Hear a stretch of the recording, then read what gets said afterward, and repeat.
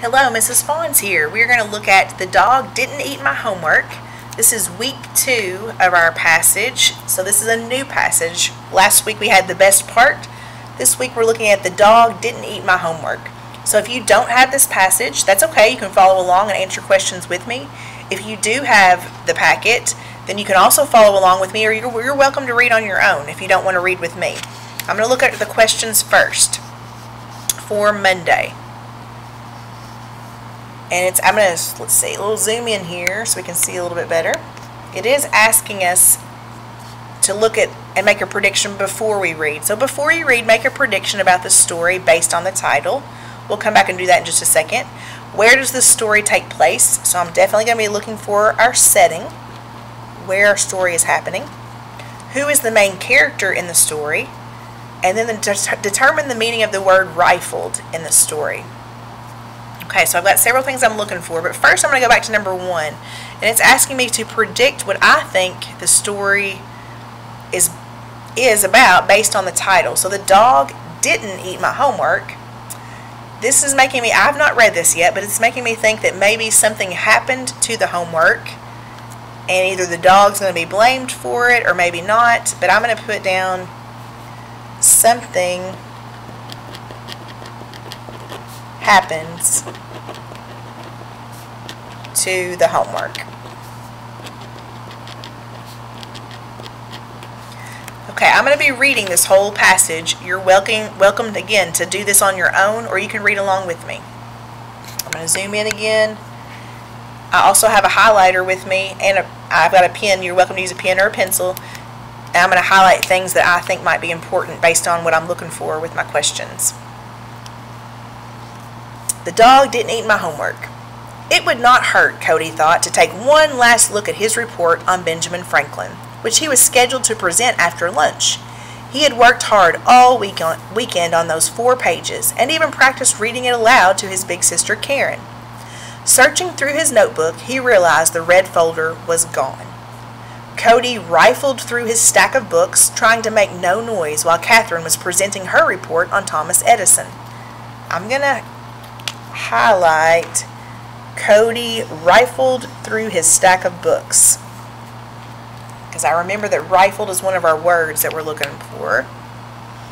Also, I'm thinking about where this is taking place, because I know that he's got like a book report or a report he's looking for. Somebody, maybe a classmate, is Catherine, who's presenting her report. I'm thinking that maybe this is happening right now in a classroom. I'm going to put a question mark, but it sounds like already I kind of know that I'm in a classroom. Also, I know that we're talking about Cody, so he's probably going to be my main character. "Are you okay?" whispered his friend Chelsea, who sat in the desk opposite. "I can't find my report. It was in my red folder. Have you seen it?" Cody muttered back. Chelsea looked around and shook her head. "Did you leave it at home or on the bus?" Cody felt a lump in his throat build.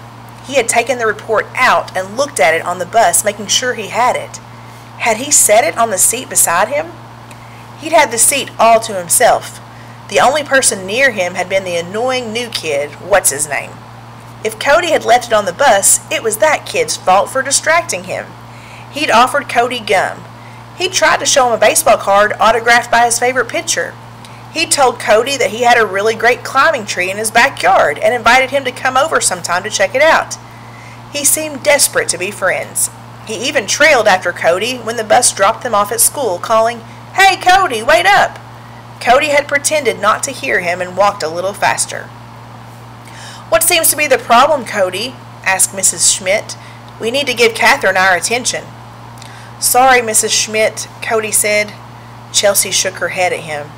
He was sure the folder had been in his backpack. It was the first long report he had ever had to write.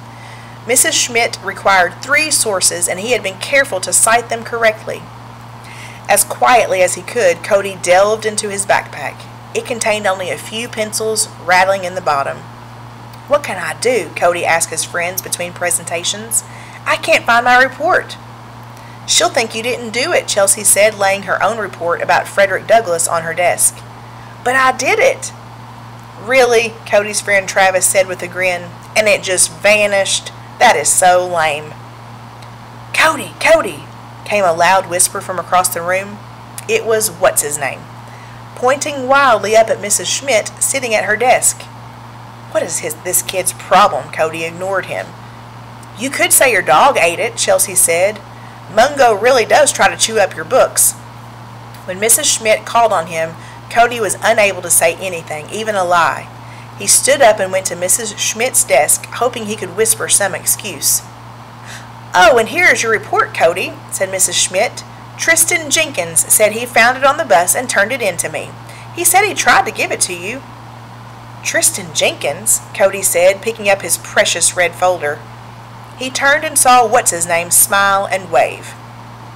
Thank you, Tristan, he said aloud. You totally saved me. Cody would not be forgetting his new friend's name again anytime soon. Okay, so that's the end of our passage. I'm going to go back to my questions. I think it may have helped to take a few little notes. So as you read, it's important if you look at your questions ahead of time, you'll kind of know what your focus is when you're reading.